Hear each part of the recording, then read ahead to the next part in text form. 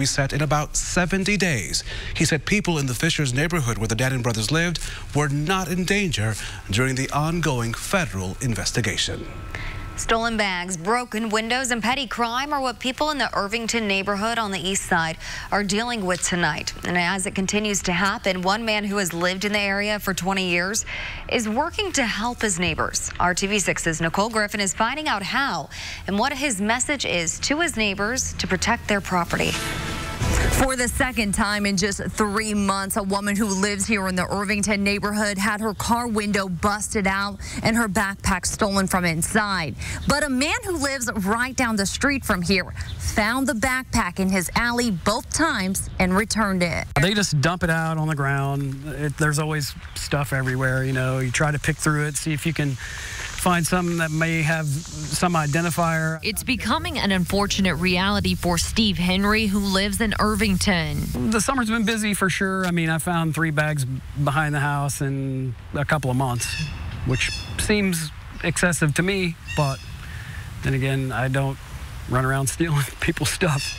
2 days ago, he found this backpack with books, paperwork, and even a stethoscope scattered nearby. I actually found this bag a couple of months ago, same bag, same spot in the alley. I woke up in the morning and there was just a giant hole in my window. The backpack belongs to this woman who lives right down the street but does not want to be identified. She saw Steve's post on the Irvington Chatter Facebook page saying he found her bag in the alley once again. I'm so glad to see someone post on that Facebook page. There's my green backpack, stuff's, spewed about. It's kind of a bittersweet thing, like, yay, someone found it, but someone went through it again. She says this is serving as her final lesson to not leave her bag in the car, and it's one that Steve hopes others follow. He wants his neighbors to be aware that thefts like this are happening in the area. It's that feeling of invasiveness, I guess, is for lack of a better term, Nobody wants that. Everybody wants to feel safe and secure with their property. Unfortunately, we live in a world where people will just take stuff. It doesn't have to have any value to them at all. It's a good reminder to lock your doors and take anything of value out of your car because thieves are targeting the area. Nicole Griffin, RTV6. Thank you, Nicole. And according to IMPD's online records, there have been more than 40 thefts since April 13th. A grocery store is closing today, a major setback for an east side area struggling with access to food. The Walmart neighborhood market off of North Franklin Road near 38th Street was one of the last full-service grocery stores in that neighborhood. RTV6's Alyssa Donovan explains how the City County Council is looking to ease concerns for those residents in that neighborhood. People who live near this Walmart neighborhood market tell me its closure is going to have a major impact on their lives. I spoke to a few people who live in this apartment complex that's just right across the street. Several told me they don't have cars, and they actually moved there because of its proximity to a walkable grocery store. It's the only place I can get there. I ain't got no car, so. Up until today, Demetria Smith worked and shopped across the street at the Walmart neighborhood market. Now I'm going to be going for my severance pay and look for another job. Probably going to pay the Menards. That Menards and a Save-A-Lot are just about a mile away. They're now the closest options for people who live in the Autumn Trails apartments to go buy food. The buses don't go down to Pelham Pike Walmart, so they have to go all the way down to Washington Street, which requires a transfer and a lot of free time. Another 40 minutes. So 45 minutes there, then you shop and 45 minutes back. Yeah. The Walmart adds to the list of area closures. Kroger closed 2 stores, and when Marsh went out of business, 2 of its nearby stores also shut down. You think that how could this be where there's such a dense population of people? City County Councilor Keith Graves recently took over the District 13 seat, vowing to prioritize the growing food desert. They asked me to represent them in crisis like what we're experiencing with the Walmart closure. We're looking for solutions. One of those solutions, Proposal 258, which would provide rides through rideshare company Lyft to get people to and from nearby grocery stores. The counselor says he's also looking for more long-term ways to fix the problem, something these residents say is vital to this area. Because there's a lot of people that need it. The Indianapolis City County Council is expected to vote on that proposal this coming Monday. I'm Alyssa Donovan, RTV6. And now at 6, a traffic alert for changes that will impact thousands of drivers in Marion County. In less than an hour at 7, all lanes of I-65 southbound will be closed from the south split to I-465 for the next 10 days. And then at 9 tonight, all lanes of I-65 southbound from the north split to the south split will be closed. That will only last through the weekend. Also at 9, all lanes of I-65 southbound from I-865 to I-465 will be shut down. That's expected to be done July the 29th. Now to Democracy 2020 and the race for Indiana governor. Tomorrow, Republican Indiana Governor Eric Holcomb is expected to announce he'll be seeking a second term in office. An email from Holcomb for Indiana says he will be making a major announcement at the Hoosier Gym in Knightstown at 1 p.m. Saturday. You can watch the announcement live on the RTV6 app and Facebook page. And earlier this week, former Indiana Health Commissioner Dr. Woody Myers announced he is seeking the Democratic nomination for governor. Taxes are going up in Hancock County to pay for a new jail. This week, the Hancock County Council approved an increase in the county income tax to fund a new 400-bed jail and the necessary staffing. Starting October, the income tax will be 1.94%, up from the current 1.74%. The new jail is estimated to cost $43 million and will be built on county-owned land just east of Greenfield on US 40. The Hancock County Council came up with this plan after residents voted down a property tax increase last year. The sheriff says the current jail is filled beyond capacity. Tomorrow, you can pay tribute to Holocaust survivor Eva Kor, who made Terre Haute her home. She passed away last week while on tour in Poland. There will be a candle lighting and remembrance ceremony at 1 o'clock tomorrow at the Candles Holocaust Museum and Education Center that she founded in Terre Haute. There will also be a special tribute to Eva and her life's work of forgiveness while never forgetting the Holocaust. And following that, there will be visitation from 4 to 8 at the Bond Funeral Home in Terre Haute. That funeral will take place there Sunday at 10. However, due to limited seating, the family is encouraging the public to attend one of 2 memorial services instead of the funeral. One will be Sunday, August the 4th at 2 p.m. in the Tilson Music Hall at Indiana State University in Terre Haute. A second memorial service set for Sunday, August the 18th at 2 p.m. in Clues Hall on the Butler University campus right here in Indianapolis. Well, do you have a great idea you want to pitch to Shark Tank? What you need to know ahead of time to make sure your idea stays your own as well as very protected. Indiana's farmers are hurting. What Governor Holcomb is asking of the federal government. And what a fantastic sight. Robert Wickens back behind the wheel. Dave First joins us from the weekend's IndyCar race in Toronto. Coming up. And it is a beautiful evening here in central Indiana, but those steamy 90s are going to be returning pretty quickly here in the Hoosier State. We'll take a closer look at your weekend forecast. You're watching RTV6 News at 6. Only at Bob's Discount Furniture. This is RTV6 News at 6, working for you. Hiring Hoosiers, an RTV6 initiative to connect you to jobs and to explore those issues keeping you from landing those key positions. One big issue for employers is keeping skilled people in numerous professions from leaving our state. It is one reason that many different groups are working to maintain and retain homegrown talent. On the west side of Indianapolis, millions of people show up every year to connect somewhere. But the airport is also a place leaders can check in to network. We need more servant leaders. So this creates more servant leaders. Mario Rodriguez is the executive director of the Indianapolis International Airport. He hosted members of the Indiana Latino Institute Leadership Circle. It's made up of professionals from various industries looking to use their skills to not only expand their knowledge of central Indiana, but to find new solutions to existing challenges. On Thursday, they heard from IBJ Chair Mickey Maurer and Greg Maurer with the Heron Capital Venture Fund. Both emphasized the importance of people following their passion and building relationships. Get involved. Make sure that you're building your network, not just for the things that might be beneficial for you today or that are part of your responsibility, but becomes a connector. I think that's how leadership begins.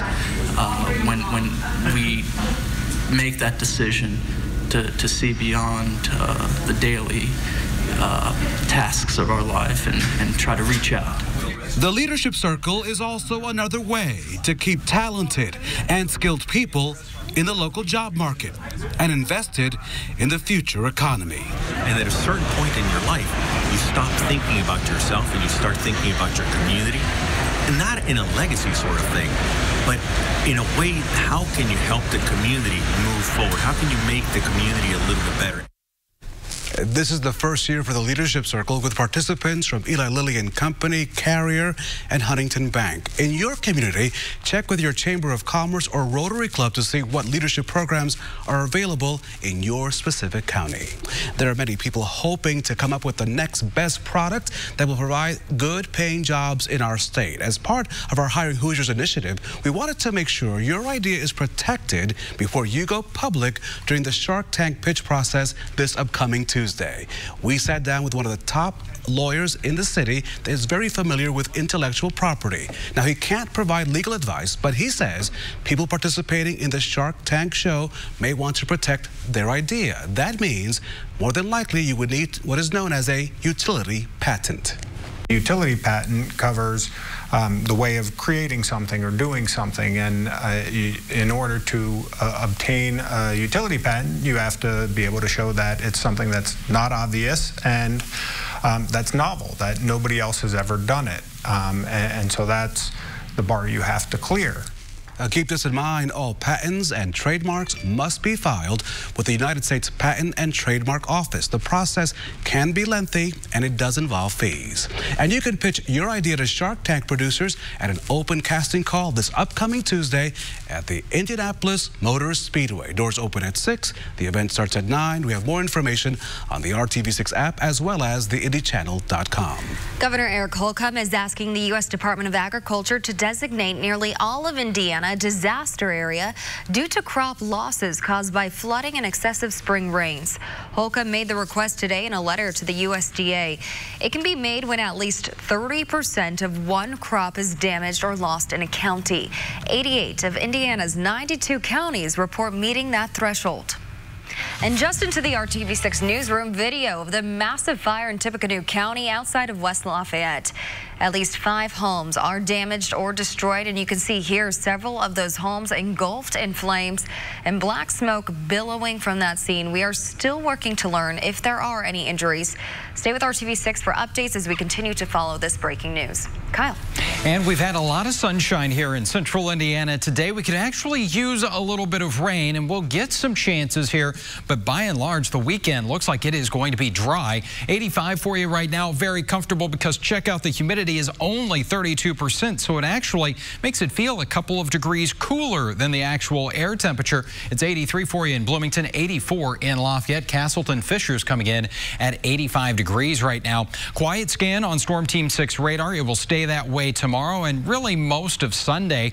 As we check out your forecasted temperatures by tomorrow morning, lower 60s, a few areas getting into the upper 50s. So we're going to continue with the low humidity to start the day. Then as we go into our Saturday afternoon, the humidity builds a little bit. It's still not going to be that real tropical oppressive feel. It will be manageable, but those temperatures starting to get a little bit warmer too. We'll find our afternoon highs getting back to around 90 degrees. 90 in Kokomo, 88 in Frankfort. Muncie, Anderson coming in the lower 90s tomorrow afternoon. You'll find upper 80s to around 90 in Brazil, Rockville, and Indianapolis at 90 degrees, 90 in Bedford, 89 in Spencer. The heat index values will be into the middle 90s. On Sunday, going to get a little bit warmer here still. Notice how quickly we're going to warm things up back into the low 80s already by 10 a.m. A few more clouds and just a spotty shower or thunderstorm chance as we go into Sunday afternoon.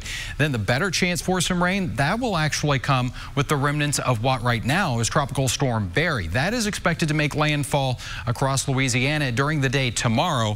By the time we get to Tuesday morning, you can see this area of green moving into southern northern Illinois, that will be what will spread our way. Not expecting it to be widespread heavy rainfall, but certainly some needed rain in what's been a dry spell here. I was actually talking with some farmers yesterday who said now they need the rain now that they've had a chance to get some of those crops in.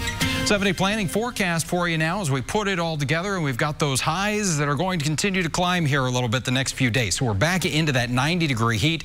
And again, by Sunday, Monday, that's when we're really going to notice the humidity, have those heat index values that will be in the upper 90s to around 100 degrees. And tomorrow we actually have that no zone action day across central Indiana. 30% chance for showers and storms on Tuesday. A little better chance as we get Tuesday night into Wednesday. That temporarily cools us down because look, by the end of next week, more 90s. We're going to continue adding to it. So enjoy today. Feeling good out there. Feeling good. Thank you, Kyle.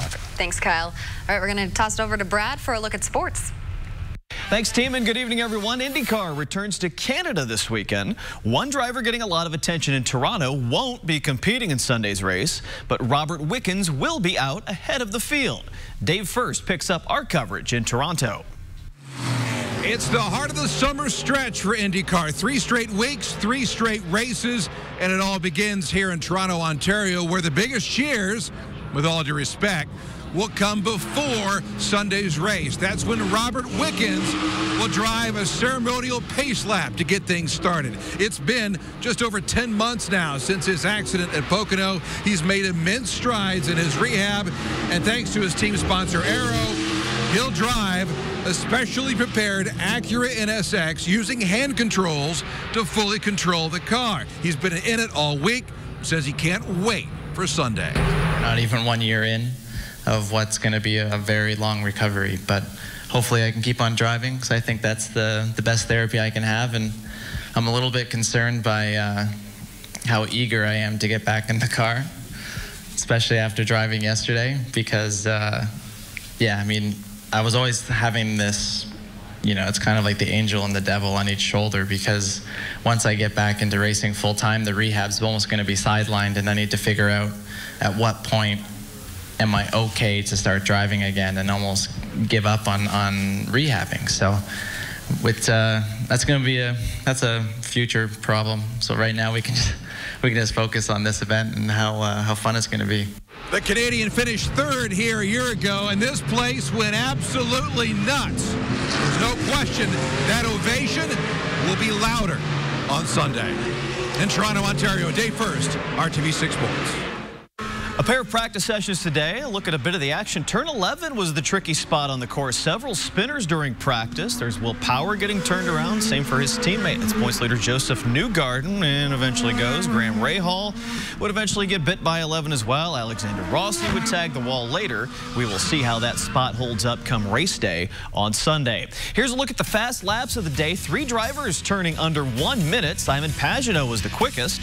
Scott Dixon won this race last year. He was 5th quick this afternoon.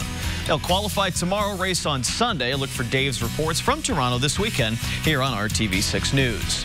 The Swimming and Diving World Championships start this weekend in South Korea. Indiana will be well represented in the pool thanks to a dynamite team for USA Diving. 9 athletes with links to the Hoosier State have qualified. Purdue's David Bodaya qualified on the 3-meter springboard, and he'll team up with Carmel's Steele Johnson in the 10-meter synchronized event. They won silver at the last Olympics in that one. Bodaya is competing at his 7th World Championship and will be trying to add to his collection of 5 medals. Experience plays on my side. I'm a little older than most of the athletes, so I think that's a big plus. So I know what I'm getting myself into. At least what's different about this round is that I'm doing it on a 3-meter. So I've done my entire career up on 10-meter platform, and I know that. The only thing that doesn't change is the competition. Divers will be in the pool beginning on Saturday. We wish them well. Hey, have a great weekend, everyone. We'll be back to wrap up tonight's news after one more break. That's why people feel better shopping at Meijer. Take advantage of the nice weather out there this evening. Maybe eat on the patio or go for a bike ride because it's going to heat up again this weekend. 90 degrees for you tomorrow. Lots of sunshine both Saturday and Sunday. Sunday afternoon with that high of 92. Just a spotty shower or storm. I'm just looking for a pool. Just saying it now. There you go. Do you have a pool? I don't. I'll buy one for you. Okay. Have a good evening. We'll see you at 7.